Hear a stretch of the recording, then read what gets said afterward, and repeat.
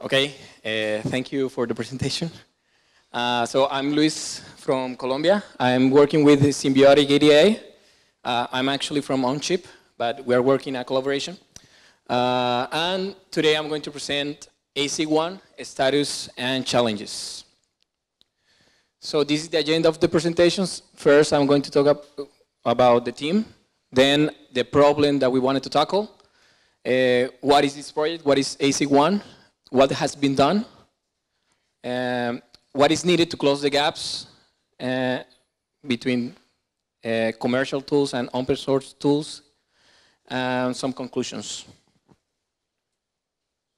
So, the team. So, the team is formed by 4 parts. So, the first one is Symbiotic EDA. Symbiotic EDA is a company focused on formal verification tools and FPGA tools. Their founders are Clifford Wolf, the author of Yosys, so very known here, and Edmund Hummenberger, who was the one that actually had the idea to do ASIC1, and the one that assembled the team.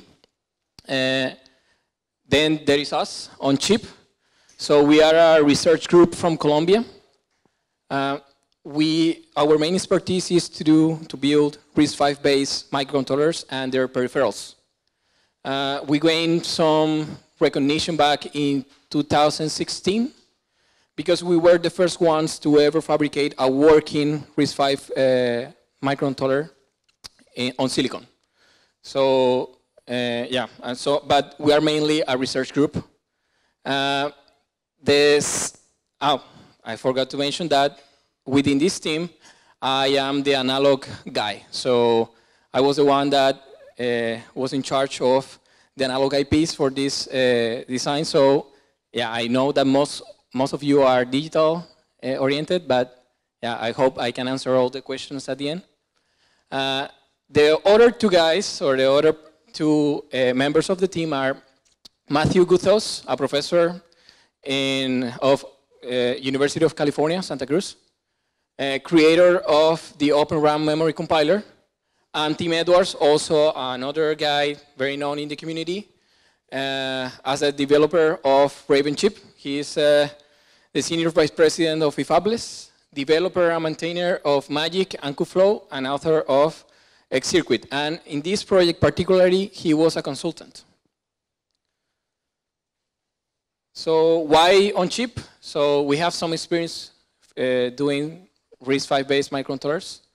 So as I told you before, the first one, which was actually the first RISC-V on silicon working. And because of that, we gained some recognition, as I said, and we worked on 2017 with Sci-Fi on Toucan, which was a really nice collaboration. All of these chips have been silicon proven, so yeah, that's why we are within this team. So the problem we wanted to tackle. So I really like this slide over here because it actually says what is the problem. Why open source hardware is not like open source software. So this was a presentation that Jason Lee, CTO from Sci-Fi, did on Samsung Forum last year. And he was asking the audience, and I asked the same question here, do you know any hardware-based company of only 13 engineers that costs more than $1 billion? No, right?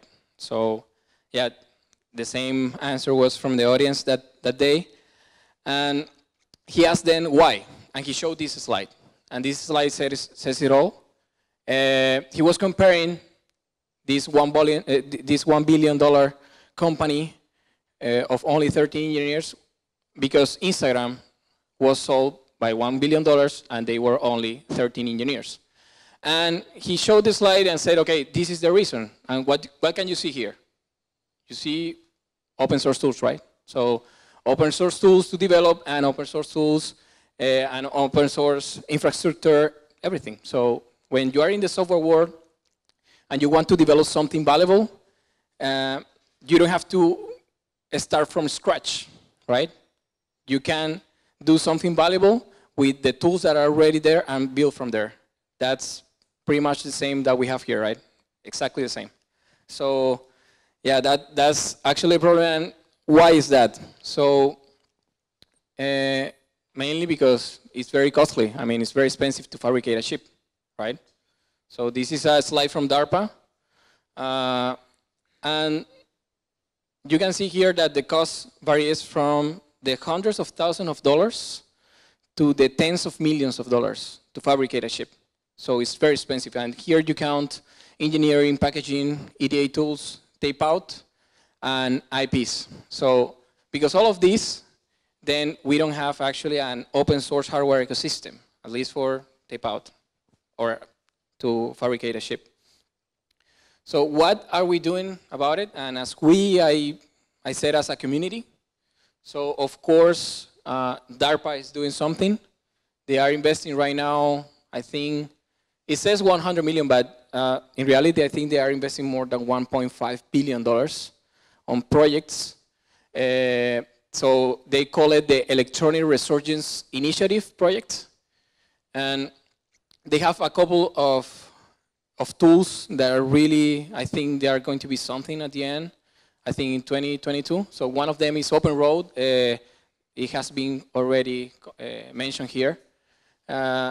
But yeah, here is the GitHub of OpenRoad. You can go there and see what they are up to. I'm going to talk about this at the end of the presentation also. I'm going to mention some of the tools. Yeah, but what else are we doing? And as we now, I say it as I'm doing something with our team, with Onchip. So this is Chipsy. Maybe some of you have heard of it. It was news last year. It's basically an IC service for prototyping your own chip for $100. So that's basically, it's still, it hasn't been released yet. We are working on the platform, but we are very excited about this. So it's basically, in a sentence, is a multiplayer chip within an MPW, within a multiplayer wafer. So that's basically easy chipset. I'm not gonna extend on this, but I'm gonna be here after the presentation and tomorrow. So if anyone wants to ask about this, I will be here. But besides the how costly it is to make a chip, there are other stoppers in the industry for having an open source hardware ecosystem. So there are. So some of them are from the EDA companies and the foundries. So for example, let's say a professor wants to collaborate with the open source hardware community and wants to open the IPs that he has developed in his group, right? Can he do it? Well, he can't. This is an answer from a representative from Cadence in ETH Zurich this year, June 2019. And basically, because you are using educational licenses, you cannot open whatever you're doing, you cannot open it. So yeah, this is inconvenient, but let's say that you develop your IP using open source tools, or you have paid for your licenses. I mean, you have a commercial license. Can you still open it? Well, no, you cannot. Why? Now, this time is the foundries because of PDK's NDAs. So right now, I think this is the main stopper for having an open source IP catalog for analog IPs, like LibreCores, but for analog IPs. If you go there, you are not going to see anything about analog IPs, actually. Anything. Not even DARPA. If you go to DARPA, I think in the GitHub, they have an ADC, and you can see the netlist. But you cannot see the dimensions of the devices. And basically because of this. So you cannot open an analog IP. So this is a problem. And this is something that I think is not gonna, I mean, I don't see an end to this in the coming future, right? So yeah, this shouldn't be a bummer. You can work around this. For example, you can ask a foundry, okay, give me the NDA, then I will sign it. We did that in this project with X-Fab, a German company, a foundry. And yeah, they are, I think from all the foundries that I work with, they are the more open to this kind of open source environment. Still, you have to sign the NDA. But you can do it. TSMC is a little bit more complicated. With TSMC, it's more complicated to do that. But yeah, so this shouldn't be, I mean, okay, then we cannot do anything. No, we have to work with what we have. So in this project, we are focused more on whether if you can do a chip for tape out using only open source tools, so including IPs. So basically, that's the main objective of this project. So being told that, so I don't know if you know about Raven. Some of you, maybe. So Raven was a work by eFabless, by Tim Edwards, that's pretty much the reason he's on board consulting us. So this ASIC1 is like a step forward or a learning process from Raven. So the idea here was to close the gaps or to see the gaps that Raven had and to show to the community. So for example, they claim that it's completely open source, but yeah, that's not very much true because they use a lot of proprietary IPs. So they use, for example, well, the X-Fab standard cells. They use the pads from X-Fab. They use the analog IP from X-Fab. They use the SRAM from X-Fab. So everything is proprietary. Well, there is the PicoR5 from Clifford also. Well, that's open source. But yeah, and they did this with open source tools. So you go to eFabless and you can see that. But can you actually make the entire flow with open source tools? Like, can you do an analog IP with open source tools? Can you integrate that? Can you do all that with open source tools? So that was the main question with this, of course, under PDK NDA. So but that was the main question. Can we do that? So based on that, we did an initial plan, and the initial plan was to do something similar to Raven. So this is a core that we have already implemented in the past ourselves, but using commercial tools. So here you can see a core designed by everything is designed by ourselves except for the pads, which are proprietary from X-Fab, and an SRAM, but that SRAM was used as a backup for the Open RAM in case it failed. So it was like a backup, but we also have an SRAM. We had. I will talk about that.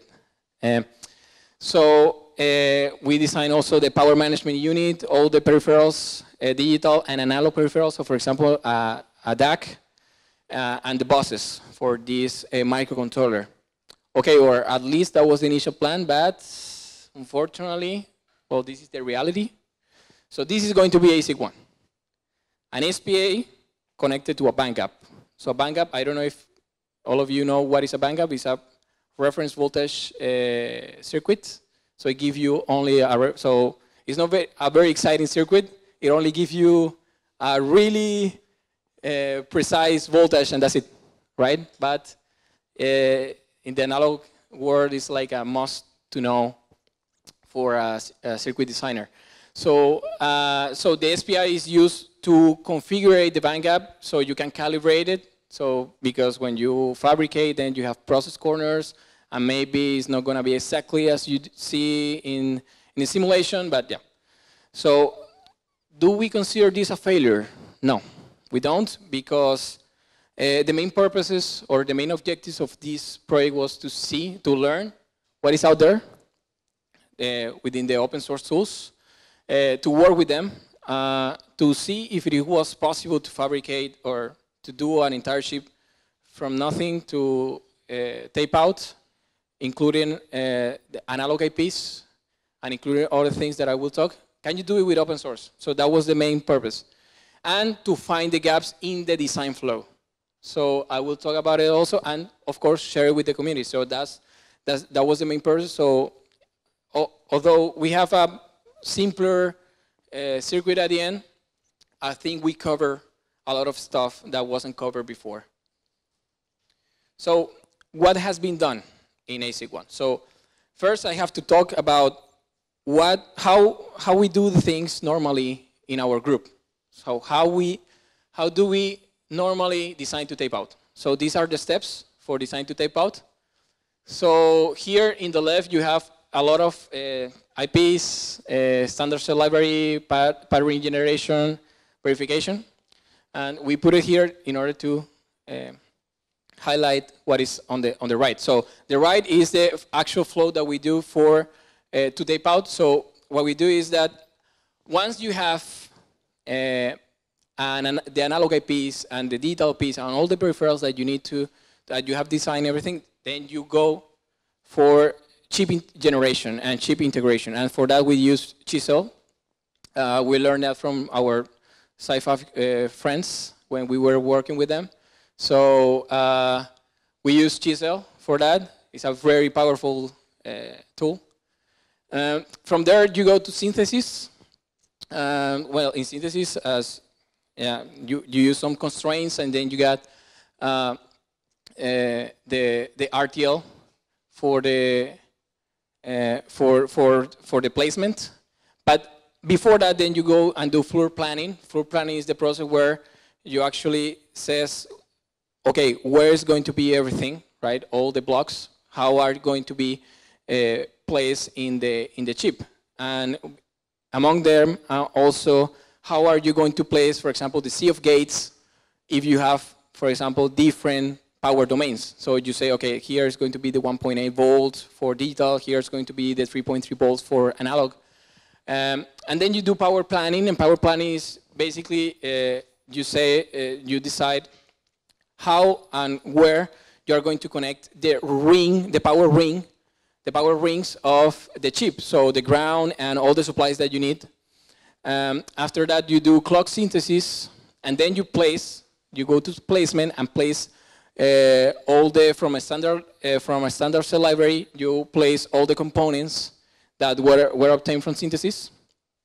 Then you do routing, and after routing, you do DRC, LVS. Well, I forgot to mention that in all the steps, there is a block on the right that is called VER, that's for verification. So we do two types of verification, formal verification and functional verification. We only do formal verification for the first step, but from there forward, we do functional verification. Well, and after you do the final verification, then you do a sign-off backend, where you actually do I have only 5 minutes? I thought it was, yeah, they told me it was 40 minutes. Okay. So, so sign-off, and you do electromigration, you do electric rule check, airdrop, signal power integrity, and yeah. Basically, that's it. And then you're ready to tape out. Easy, right? Of course, that will be for the design to tape out. And that could also be for digital IP. But what about analog? Because everybody always talk about digital. Nobody's talking about analog. Nobody's talking about analog IPs. So I'm here to talk about analog IP. So how we normally do the flow for analog IP. So normally you have a schematic. So you build a schematic and you build a test bench. And you go to the pre-layout phase where you actually validate that schematic, that analog cell. You validate it through corners and Monte Carlo simulations, right? If the specs are within, if the performance are within the specs, then you go to layout, and in the layout you do the physical implementation of the chip, of the IP. And let's say that you did the layout, everything is good, and then you do verification of DRC and LVS. If everything is fine, then you go to parasitic extraction, and you do again a validation. So that part of the validation is called post-layout simulations. Post-layout validation, you do again corners and Monte Carlos, but this time with parasitic extraction, and then you see if the specs are okay again, and then you're ready for chip integration, right? So this is the analog IP flow. So based on the way we do things, so we say, okay, let's see what are the tools that we need for this in the open source. So to remark here, there are a couple of tools or steps that are shared, like LBS DRC, so the layout part. So we decided to use the same tools for both of the flows. But basically, that's what you need. That's the summary of the tools you will need in order to tape out a chip. So before going to the actual tools that we use, I want to make some honorable mentions besides the DARPA project. So at the beginning of the project, we looked for polytheta and K-layout for DRC, ERC, ELBS. But at that moment, it wasn't that complete. So we knew that we had to work on that a lot. So we decided to go with Magic, for example, for layouts. So we're using Magic. And there are two reasons for that. One is the LBS and DRC. And the other is because Tim was with us, and he's the one that is maintaining Magic. So yeah, it was an obvious reason. But the guys from K-Layout, Matthias, he has been done a lot of releases, updates on K-Layout, and I think now they can actually, they have a much better tool for DRC and LBS. So you have to be, you have to pay attention to this project, because I think it's going to be something. Okay, so now the analog flow with open source tools. Can you do an analog IP with open source tools? Well, the fast question is yes, but I'm going to. So this is the exact same flow that I showed before, but with the tools. So for the analog cell, we didn't use any schematic tool. We could have used, for example, like circuit or electric, but we decided to go with a flat, normal SPICE with NGSpice, and with NGSpice used as the engine for the simulation. So we did corners. We have done corners. We haven't done Monte Carlo yet, but we did corners. And we did a combination between NGSpice and Octave. So the data from NGSpice was used with Octave as and we post-processing, because there are some stuff that you would like to show in a prettier way. So basically because of that. After that, so we use Magic for layout, DRC, and parasitic extraction. And for LBS, we did a combination between Magic and NetGen. So Magic extract the netlist, and NetGen compare them. And basically, you go again through the validation, where you use again NGSpice and Octave. So, and these are some of the results. So that's the architecture of the bandgap that we did. It's a very classical architecture. I'm not going to extend on that. And we did a hierarchical approach. So actually, you write the netlist for all the blocks, and then you just put it on a top level netlist, and that's it. So you can see there the highlights are the same color as the blocks on the circuit. And we use the tree folder approach on the left. So if you work on the project, you can see this tree structure.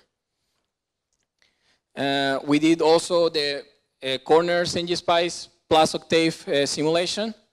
So you had to write some scripts, and then you can obtain the results from the right that they don't look pretty nice, but okay. So basically, what I'm saying here is that with NGSpice output capability, you can have like a text file where you can summarize the performance of your chip or of your analog IP. Some stuff like noise, power consumption, rising time, the actual voltage at certain time, but you can also display them in beautiful plots with the help with Octave, right? So that's why we use Octave for this post-processing part.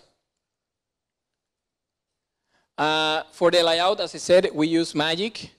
So we use also the hierarchical approach. So you do all the blocks independently. So you can see here some of the blocks from, this is from Magic. I have to remark here that we have fabricated this bandgap several times in our previous microcontrollers. Not the same bandgap, but in another technology. And this time we use completely open source tools, but the results are remarkably similar. So that's pretty cool to say. Only using open source tools are very similar to what you can get from commercial tools. And that will be, if you connect everything, you merge all the blocks together, then yeah, this is what you get. This is the bandgap, and yeah, 200 micrometers times 130 micrometers. And then after you have the layout, then you have to check for LVS. Then you do magic and edging. This is the result over here. And after that, you do parasitic extraction, and then you go for the validation again, post layout. Right now we are at this stage of the project, so that's why I'm not presenting here post layout results. But yeah, I think in the next month it's going to be over, and we are planning to tape out on November. So now, open source tools for design to tape out, right? So now we saw the analog IP flow. Now this is the flow with open source tools. So you can see here that some are missing. So for example, fruit planning, power planning, clock synthesis, sign-off. So basically, they don't exist, or they are incompleted. Incompleted fruit planning, power planning, because you can do something like that with Grey Wolf, sorry. But that we didn't see anything was clock synthesis and sign-off backend. I will talk about what is DARPA doing, or I will show only what is DARPA doing on those steps, but they are trying to cover everything. Also to say here, to remark, we had to do some in-house tools. So we didn't took everything from outside. We did some, and some of the stuff we did was, we did a standard cell library, so we have our own standard cell generator. We did the path ring generator. We did all the analog IPs. And of course, the chip generation with Giselle. So we did all of that in-house. So for formal verification, we use JOSIS. For synthesis, we use JOSIS. For functional verification, only digital, we use Verilator. But for mixed signal, we use ngSpice. And for placement, we use Grey Wolf, and for routing, we use QRouter. So basically, we use the same flow that has QFlow in open circuits, but I'm putting here all the tools separated. So I will talk about the tools that we design in-house. So this will be the chip generation with Giselle. So you can see here on the top level, this only shows the instantiation of the chip, which I think Giselle is a really powerful tool to do that, to instantiate the entire chip and prepare for tape out. But you can also do describe the SPI, for example, or any digital hardware that you have with Giselle. So we did that also. The bandgap, we use a black box. So we instantiate the bandgap, and we also put within the chip generation the path ring algorithm to generate the path ring, basically. As I mentioned before, this is some of the results of the standard cell generator.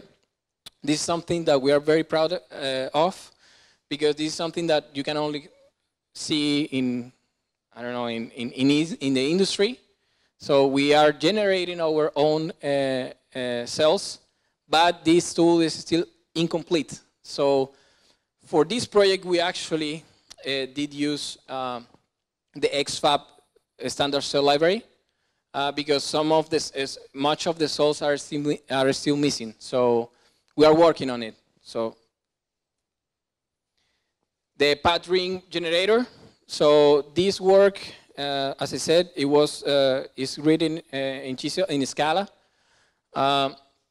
So what it has different from other pad ring generators is that it's open, and also it takes into account the package. So not all of the pad ring generators take into account the package. This does.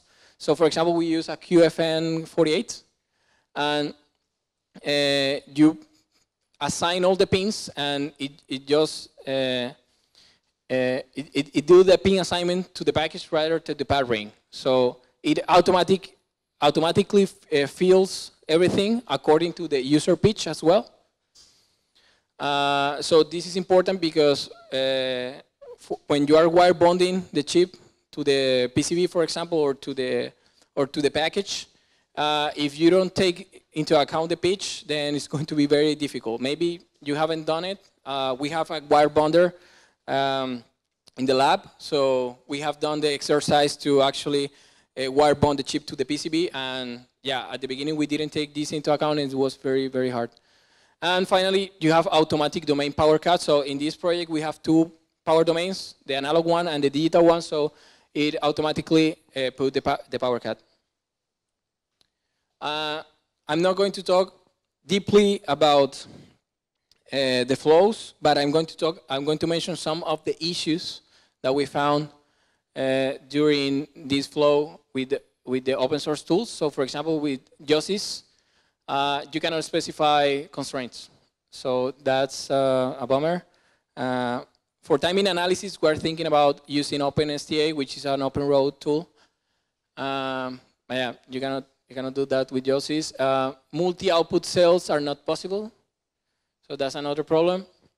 With Grey Wolf, sorry,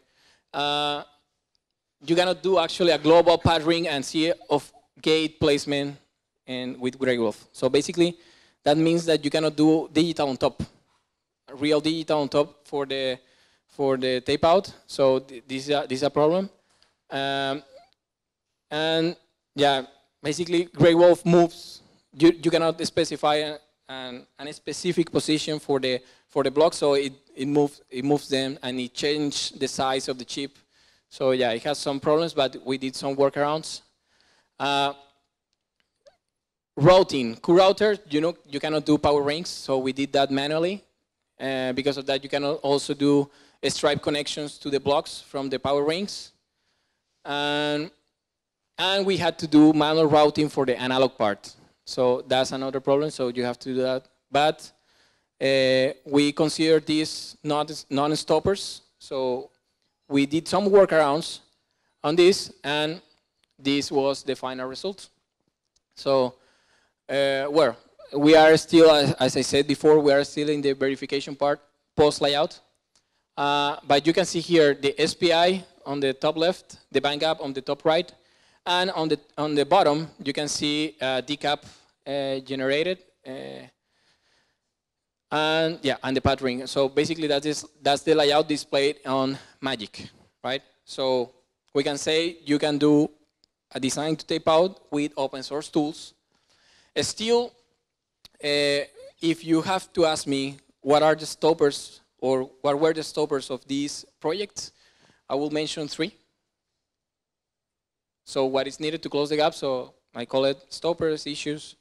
So in the analog part, so I can summarize that in a single sentence, and is the most simple thing turns into a coding marathon, basically. So you want to do parametric analysis. You have to read all the ngSpice documentation, and you have to learn the language in order to do that. And that should be transparent for the designer. Why? Because then it's going to take you a lot of time for designing. So this project, only the band gap, I think it took me 3-4 times more than it actually take me with commercial tools. So that's a problem. We are working on a tool.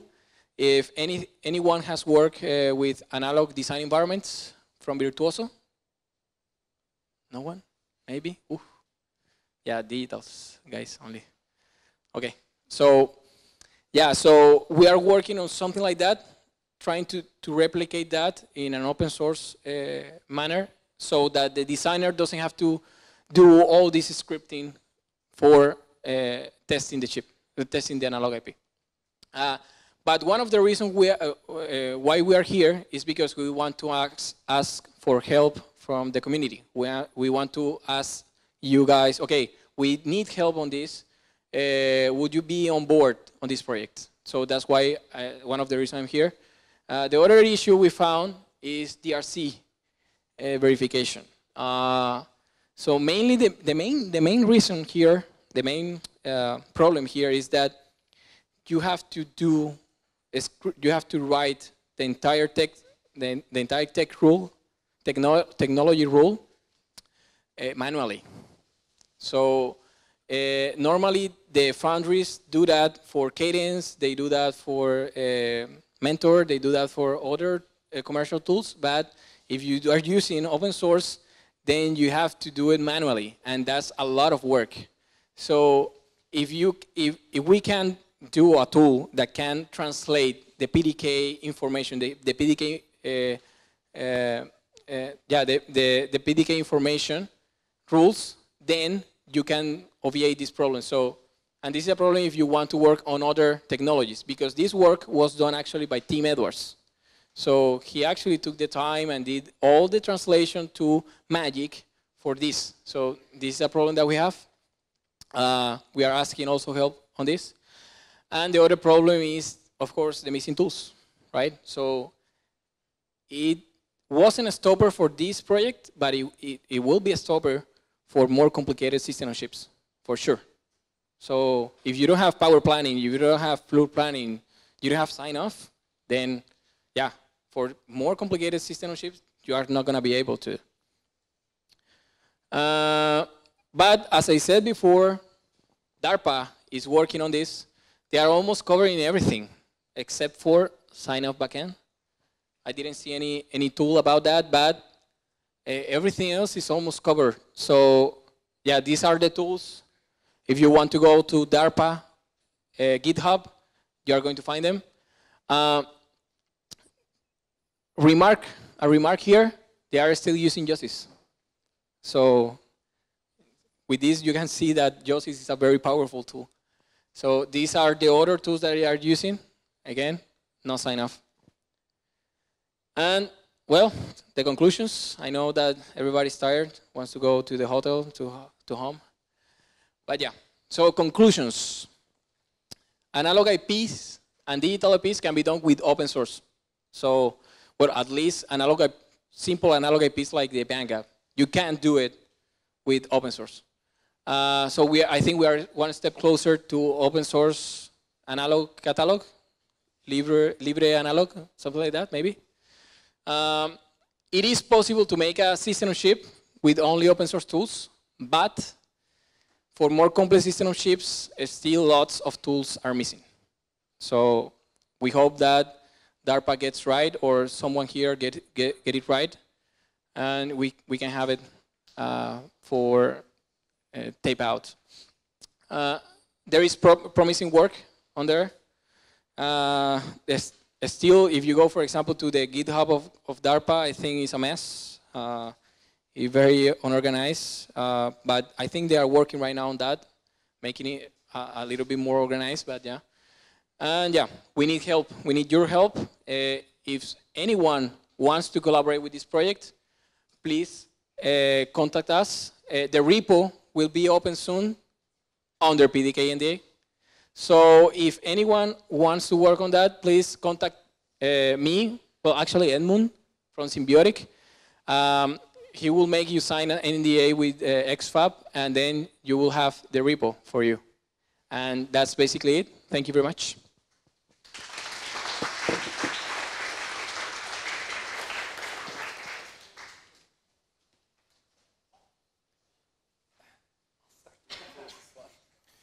Yeah, this is really cool. So how much of this work do you think can be reused? I mean, this is a pioneer project in many ways. So how much of this work would be redundant next time you do it? Next time you do a I2C controller or something like that? Under PDK, everything. Under NDA, everything. I mean, as I said, if you contact Edmund, you can get the entire project, everything, except for some of the tools that haven't been finished, like the standard cell library generator. But everything else, we can share it with the community. How much do you need to rework for similar projects? Okay, so if you want to build more analog IPs, then that's going to be more time consuming. If you have all the details already verified and everything, then it will be only use the tools, basically. So it will be simple. The costly part there will be the analog IPs. Yeah.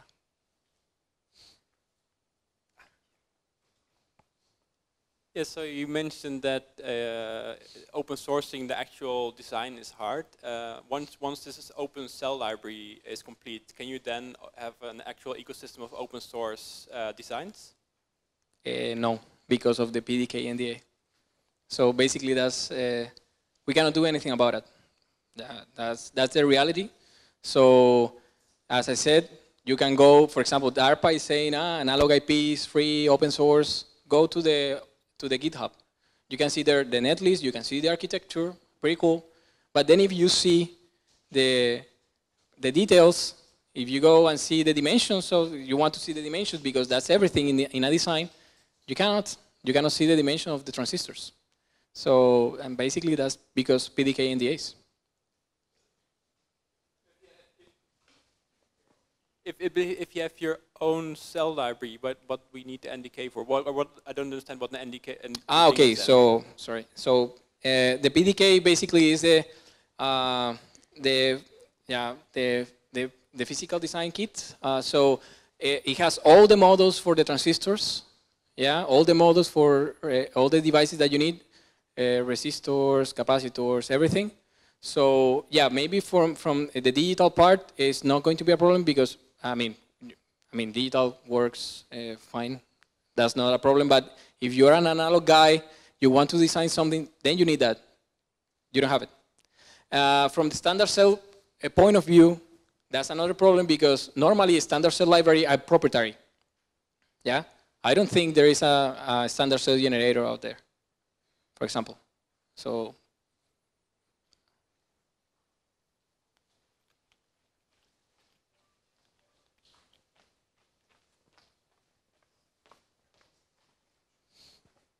I just want to remark, I'm a little bit less pessimistic about analog stuff because I think for this conference, most people are digital and maybe want to have a not too high performance ADC and DAC and they can do a lot of things.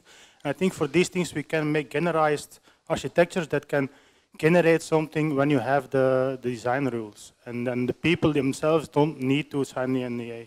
And that's what I want to go for. I want to be clear. I don't want you to be pessimistic about it.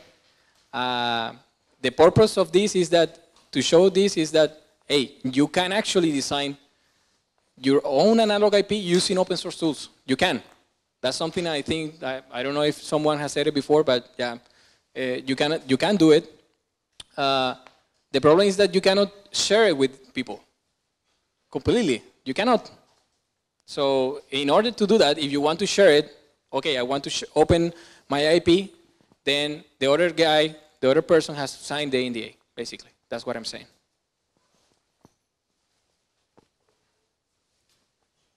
Okay, let's thank the speaker again.